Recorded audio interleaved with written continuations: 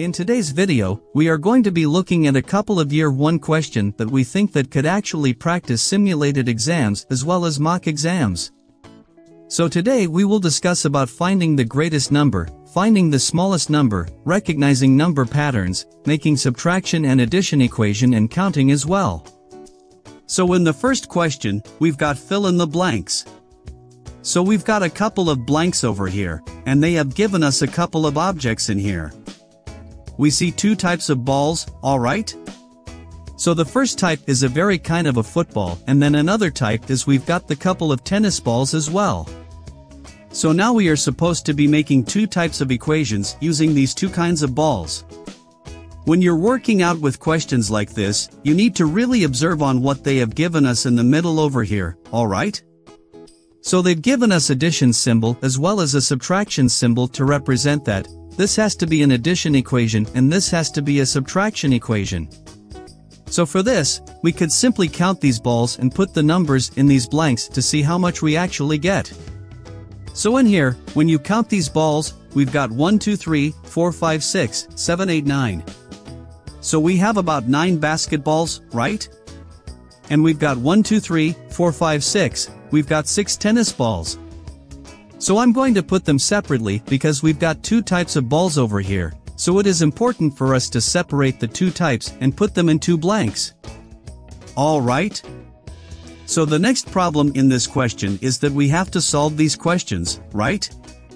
So now we know 9 adds 6, we would have 15 in there. Now in the next part of this equation over here, we need to prepare a subtraction question. Alright?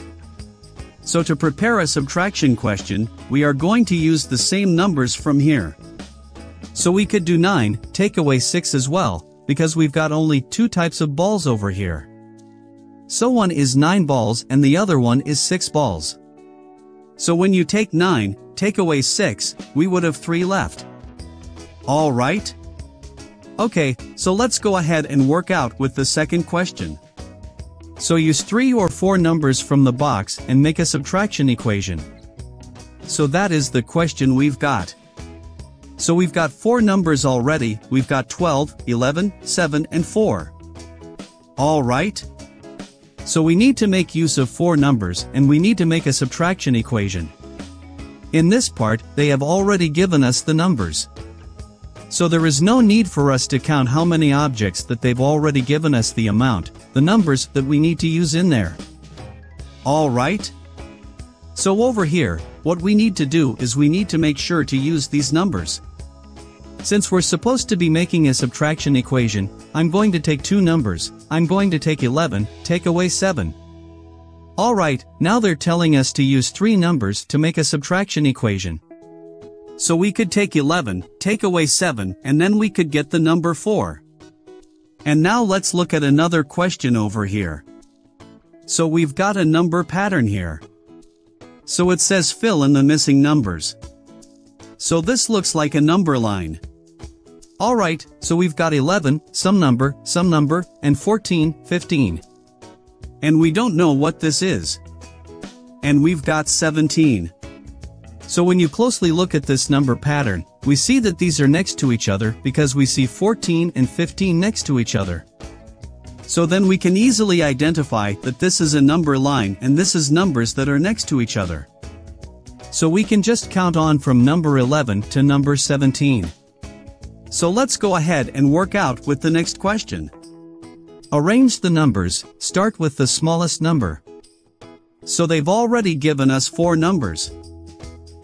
We've got 9, 20, 11, and 1. Now out of this we realize the smallest number is number 1. So I'm going to start with the smallest number, that is number 1. So for me to make sure that I don't write this number twice, I'm going to cross off that number. Okay? And now let's look at the other 3 numbers. Now out of these 3 numbers, I realize the smallest number is 9. So I'm going to put 9 in here and cross off 9 as well. And then let's look at the next number. And when I compare these two numbers, I realize 11 is the next another smallest number, and when I cross that off as well, I realize 20 is the final largest number out of the box and so on. The last number in this number pattern would be the largest number. So let's take a look at the next equation we have here. So in here we've got 4 add 13 is equal to what? That is the question they've asked us. Now we've got 4 ones. So 4 ones, add 3 ones, we realize it's 7 ones. So I'm going to put 7 ones in here. We got 1 10 and we don't have any 10s here, so I'm just going to put the 1 10 over here. Alright. And let's go ahead and look at the next question. 1 less than 16. So when they ask 1 less than 16, they're asking us about 16 take away 1 is 15, right? So let's take a look at the next question. So they're telling us, count the total number of apples in the first bag and the third bag. Now some people actually might get confused of which is the first bag. Are they asking us to count from the left, or are they asking us to count from the right? But when you look closer into the question, we realize that we already got the fourth bag marked here. So that means the first bag is this one, and the third bag is this bag. So we've got 3 here, 4, 5, 6. So we've got 6 apples totally in the first and the third bag. Alright, now let's look at the next question. Now they're asking us to circle the shorter pencil. So when you measure this pencil, we can observe that this pencil starts from the same line and goes on towards the right. So that means this would be the shorter pencil, right? Now let's look at the next questions. Look at the numbers below. Now we've got 4, 9, 6 and 7.